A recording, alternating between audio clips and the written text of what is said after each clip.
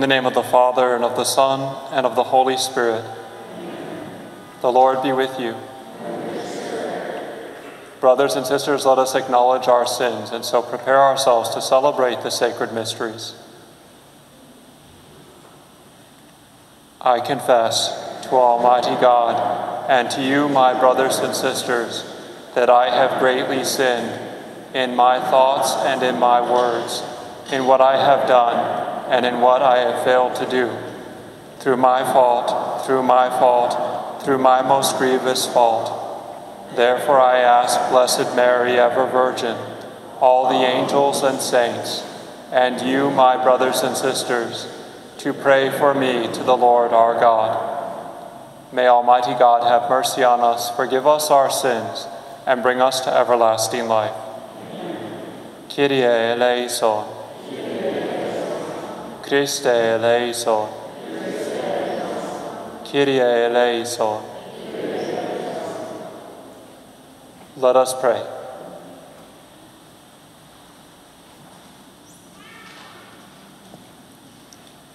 O God, who see how your people faithfully await the feast of the Lord's Nativity, enable us, we pray, to attain the joys of so great a salvation and to celebrate them always with solemn worship and glad rejoicing. Through our Lord Jesus Christ, your Son, who lives and reigns with you in the unity of the Holy Spirit, one God forever and ever.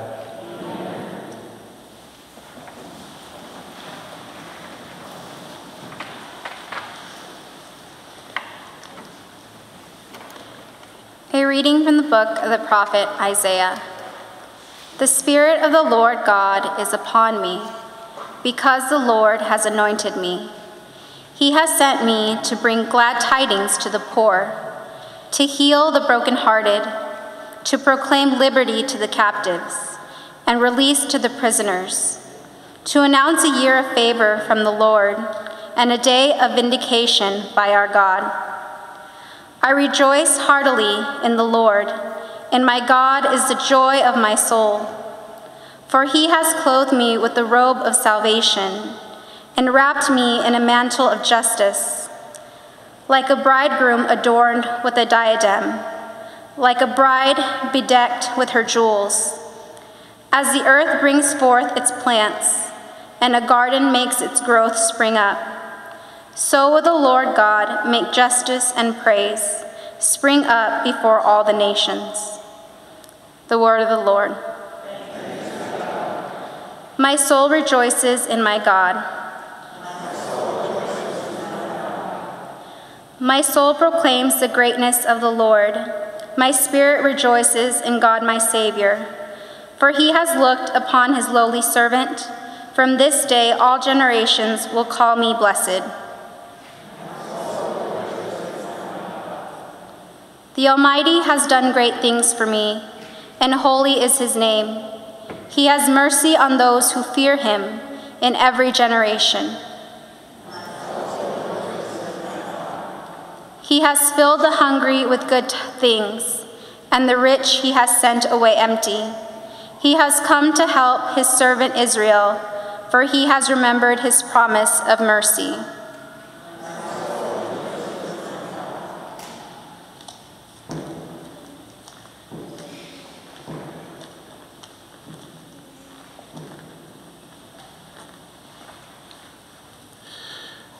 A reading from the first letter of St. Paul to Thessalonians. Brothers and sisters, rejoice always, pray without ceasing. In all circumstances give thanks, for this is the will of God for you in Christ Jesus. Do not quench the spirit, do not despise prophetic utterances. Test everything, retain what is good, refrain from every kind of evil.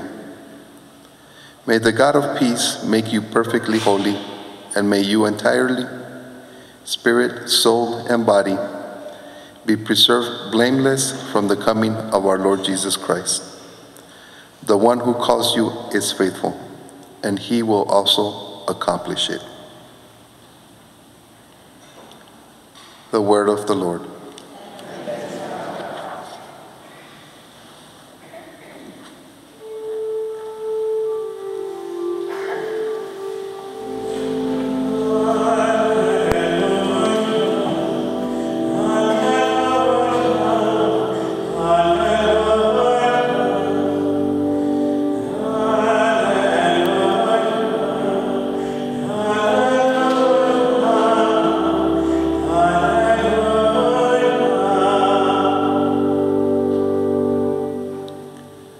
The Lord be with you. A reading from the Holy Gospel according to John.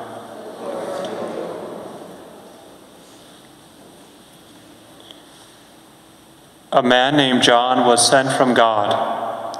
He came for testimony, to testify to the light, so that all might believe through him. He was not the light, but came to testify to the light. And this is the testimony of John. When the Jews from Jerusalem sent priests and Levites to him to ask him, "Who are you?" he admitted and did not deny it, but admitted, "I am not the Christ." So they asked him, "What are you then? Are you Elijah?" And he said, "I am not."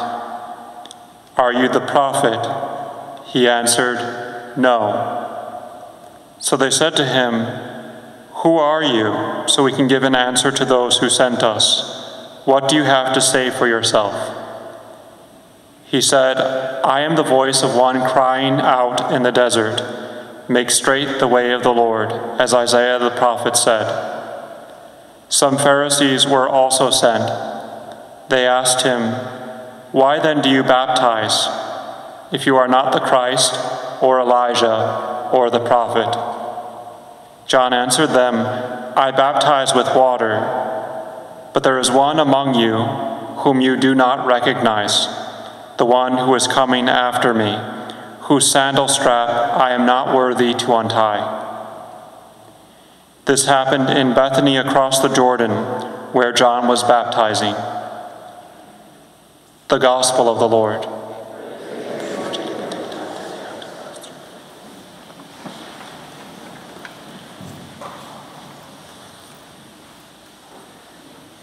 Just a brief announcement. There's a correction for this weekend's bulletin. So where it has the Holy Days Mass schedules, if you look at the bottom, there's December 27th and January 3rd. The bulletin says that there are no Masses or confessions those days, but we want to remind everyone that that is an error. So there are Masses because both are Sundays. So the same schedule will be for confessions and our usual Masses.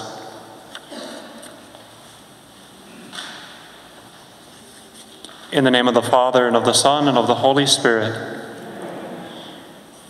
Today we arrive at Gaudete Sunday, the third Sunday of Advent. Gaudete in Latin means rejoice. Today's Sunday takes its name from the entrance antiphon of Holy Mass that uses St. Paul's words in the letter to the Philippians, where he says, "Rejoice in the Lord always. I say it again, rejoice." The reason for our rejoicing, for our good cheer and happiness, is the nearness of the Lord, his closeness to us. The Lord is at hand. Despite the pandemic, despite all of our sufferings and trials, the Lord is close at hand, near, and quickly approaching. St. Paul is telling us to rejoice because the second coming of Christ in power and glory and majesty, what we call in Greek the parousia, is on the way and fast approaching. It is important for us to remember that no one knows the precise moment of Christ's second coming.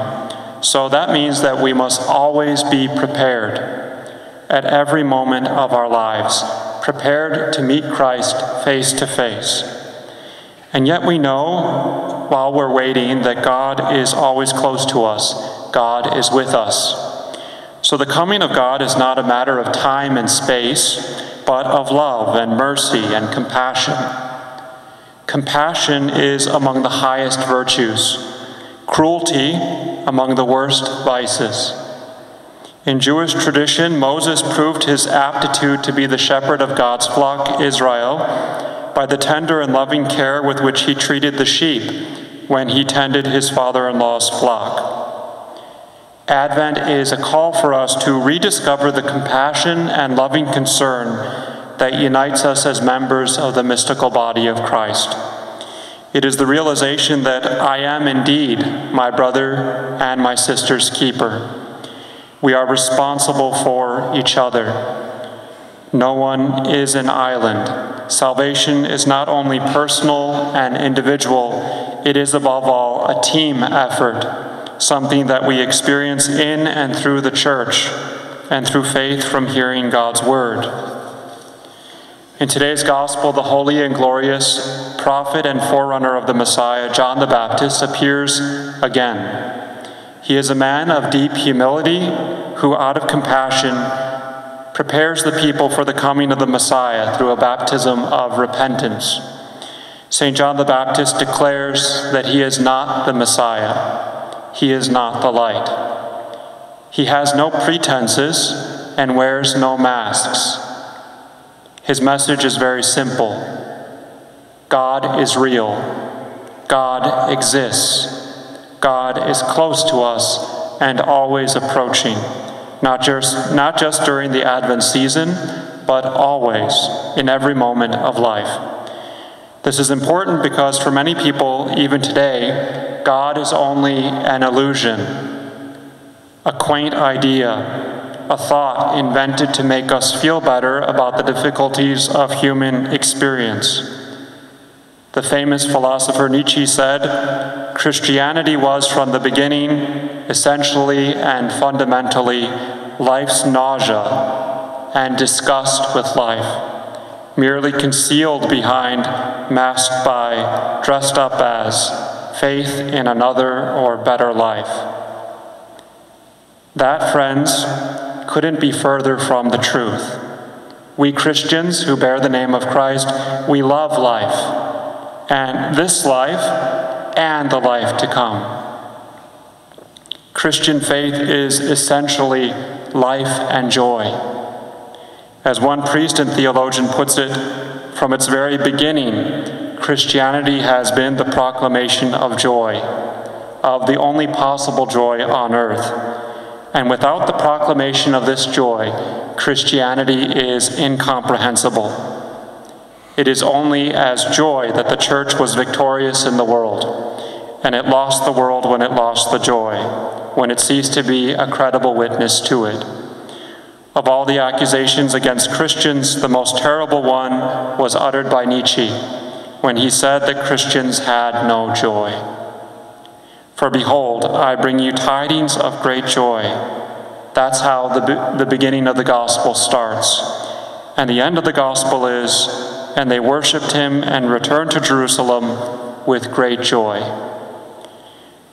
We must recover the meaning of this great joy. Christian faith is joy and light. Tomorrow, December 13th, is the feast of the Virgin and Martyr St. Lucy of Syracuse.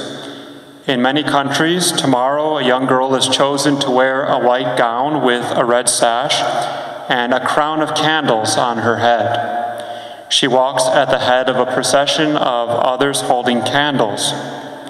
St. Lucy's Day is a feast of light and reminds us that the coming of Christ, the light of the world, is very close, and that's the reason for our joy. By the grace given us this Gaudete Sunday, may we be cheerful, shining witnesses of the light, scattering the darkness of sin and error, and bringing warmth and comfort to all those who suffer. Gaudete in Domino semper, iterum dico gaudete, Dominus enim prope est. Rejoice in the Lord always. Again I say, rejoice. Indeed, the Lord is near. In the name of the Father, and of the Son, and of the Holy Spirit.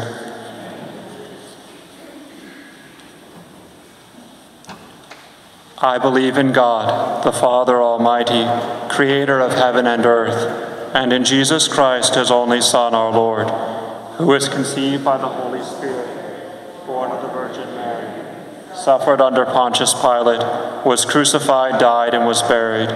He descended into hell. On the third day he rose again from the dead.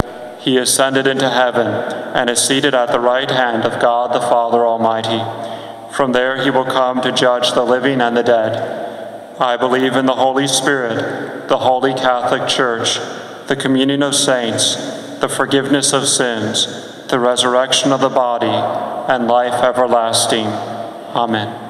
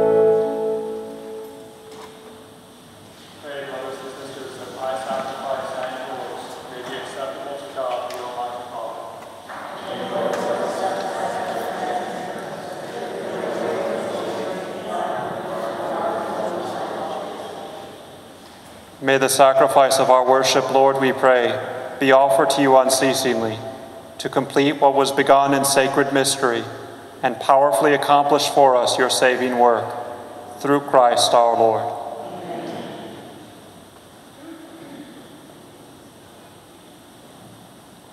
The Lord be with you. Lift up your hearts. Let us give thanks to the Lord our God. It is truly right and just, our duty and our salvation, always and everywhere to give you thanks, Lord, Holy Father, Almighty and eternal God, through Christ our Lord. For he assumed at his first coming the lowliness of human flesh, and so fulfilled the design you formed long ago, and opened for us the way to eternal salvation, that when he comes again in glory and majesty, and all is at last made manifest, we who watch for that day may inherit the great promise in which now we dare to hope. And so with angels and archangels, with thrones and dominions, and with all the hosts and powers of heaven, we sing the hymn of your glory, as without end we acclaim. Holy, holy, holy, Lord God of hosts, heaven and earth are full of your glory. Hosanna in the highest. Blessed is he who comes in the name of the Lord. Hosanna in the highest. To you, therefore, most merciful Father, we make humble prayer and petition through Jesus Christ, your Son, our Lord, that you accept and bless these gifts, these offerings, these holy and unblemished sacrifices, which we offer you firstly for your holy Catholic Church. Be pleased to grant her peace, to guard, unite, and govern her throughout the whole world, together with your servant Francis our Pope and Thomas our Bishop, and all those who, holding to the truth, hand on the Catholic and Apostolic faith. Remember, Lord, your servants, and all gathered here, whose faith and devotion are known to you. For them we offer you this sacrifice of praise, or they offer it for themselves and all who are dear to them, for the redemption of their souls, in hope of health and well-being, and paying their homage to you, the eternal God, living and true.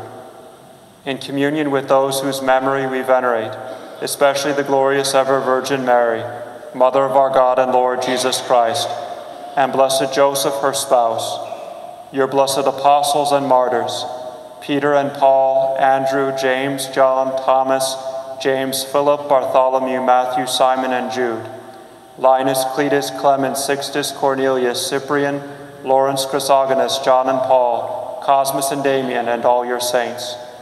We ask that through their merits and prayers, in all things we may be defended by your protecting help. Therefore, Lord, we pray, graciously accept this oblation of our service, that of your whole family. Order our days in your peace, and command that we be delivered from eternal damnation and counted among the flock of those you have chosen. Be pleased, O God, we pray, to bless, acknowledge, and approve this offering in every respect. Make it spiritual and acceptable, so that it may become for us the body and blood of your most beloved Son, our Lord Jesus Christ.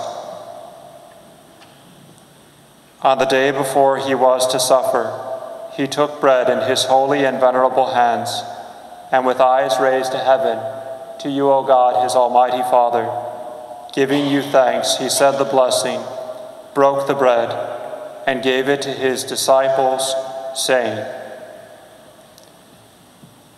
"Take this, all of you, and eat of it, for this is my body, which will be given up for you."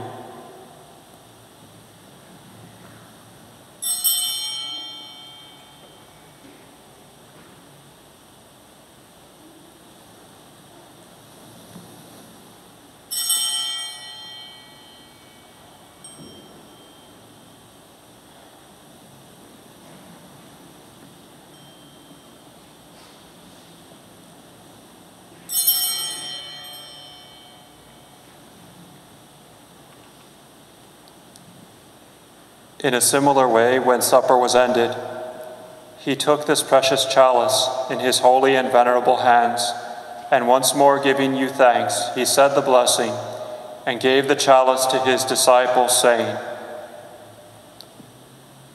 "Take this, all of you, and drink from it, for this is the chalice of my blood, the blood of the new and eternal covenant, which will be poured out for you and for many, for the forgiveness of sins. Do this in memory of me."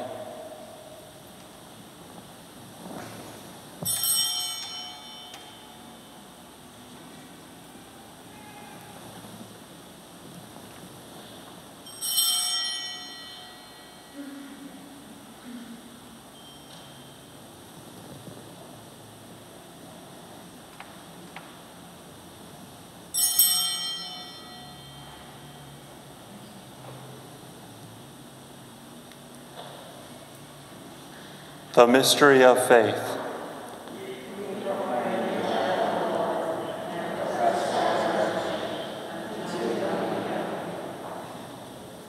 Therefore, O Lord, as we celebrate the memorial of the Blessed Passion, the resurrection from the dead, and the glorious ascension into heaven of Christ, your Son, our Lord, we, your servants and your holy people, offer to your glorious majesty, from the gifts that you have given us, this pure victim, this holy victim, this spotless victim, the holy bread of eternal life, and the chalice of everlasting salvation.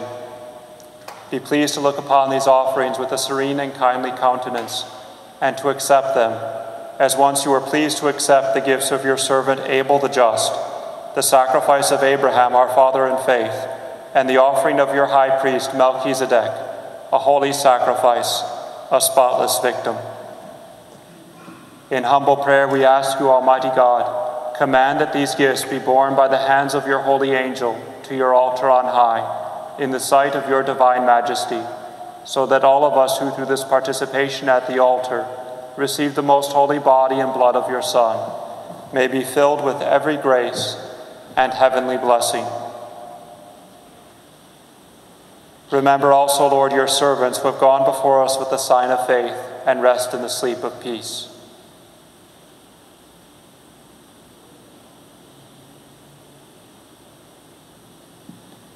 Grant them, O Lord, we pray, and all who sleep in Christ, a place of refreshment, light, and peace.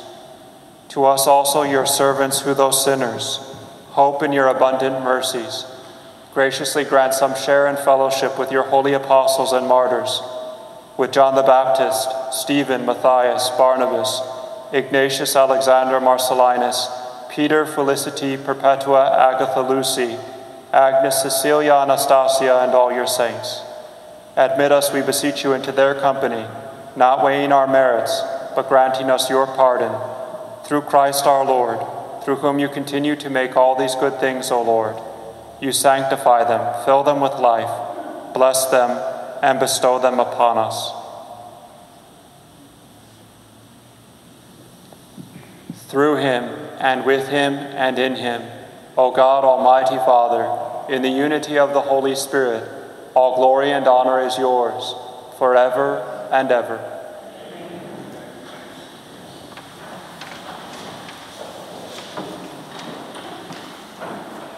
At the Savior's command and formed by divine teaching, we dare to say, Our Father, who art in heaven, hallowed be thy name. Thy kingdom come, thy will be done, on earth as it is in heaven.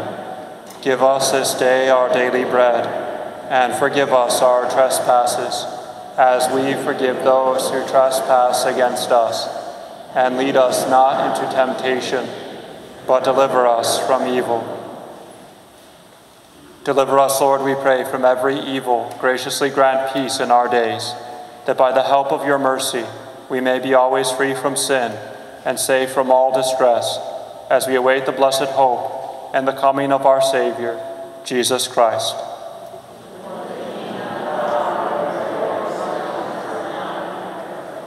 Lord Jesus Christ, who said to your apostles, Peace I leave you, my peace I give you, look not on our sins, but on the faith of your church, and graciously grant her peace and unity, in accordance with your will, who live and reign forever and ever.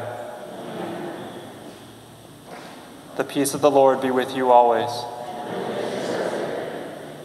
Lamb of God,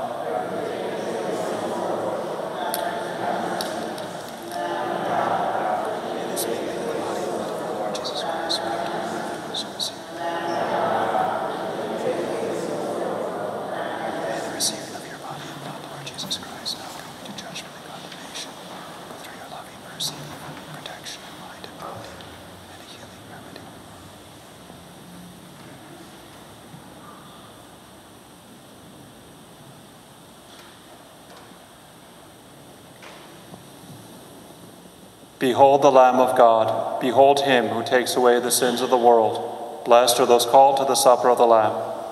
Lord, I am not worthy that you should enter under my roof, but only say the word, and my soul shall be healed.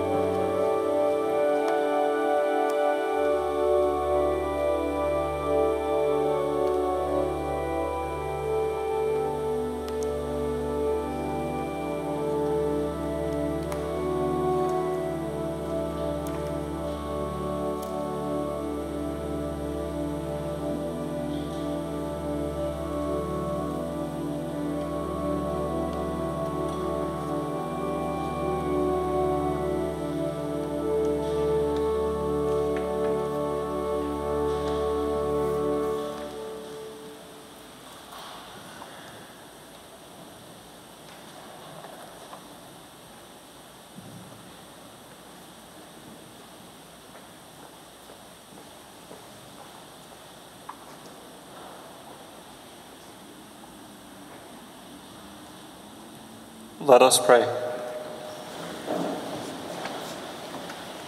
We implore your mercy, Lord, that this divine sustenance may cleanse us of our faults and prepare us for the coming feasts. Through Christ our Lord. The Lord be with you. May Almighty God bless you, the Father, and the Son, and the Holy Spirit. Go forth, the Mass is ended.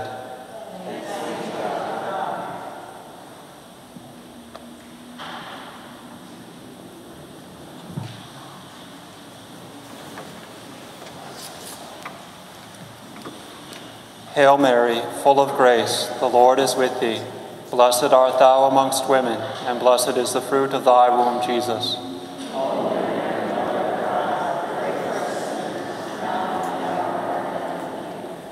Hail Mary, full of grace, the Lord is with thee. Blessed art thou amongst women, and blessed is the fruit of thy womb, Jesus.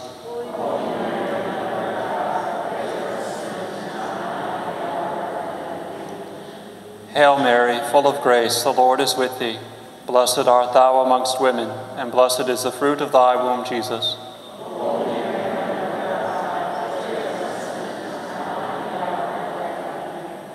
Hail, Holy Queen, Mother of mercy, our life, our sweetness, and our hope. To thee do we cry, poor banished children of Eve.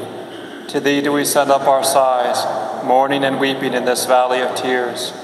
Turn then, most gracious Advocate, thine eyes of mercy towards us, and after this our exile, show unto us the blessed fruit of thy womb, Jesus.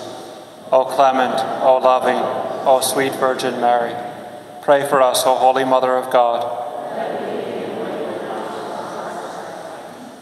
Let us pray. O God, our refuge and our strength, look down in mercy upon thy people who cry to thee, and by the intercession of the glorious and immaculate Virgin Mary, Mother of God, of Saint Joseph, her spouse, of the blessed apostles Peter and Paul, and of all the saints, do thou mercifully and graciously hear the prayers which we pour forth for the conversion of sinners and for the liberty and exaltation of our Holy Mother, the Church, through the same Christ our Lord. Saint Michael, the Archangel, defend us in battle. Be our protection against the wickedness and snares of the devil. May God rebuke him, we humbly pray. And do thou, O Prince of the heavenly host, by the power of God, cast into hell Satan and all the evil spirits who prowl about the world, seeking the ruin of souls. Amen. Most Sacred Heart of Jesus. Most Sacred Heart of Jesus. Most Sacred Heart of Jesus.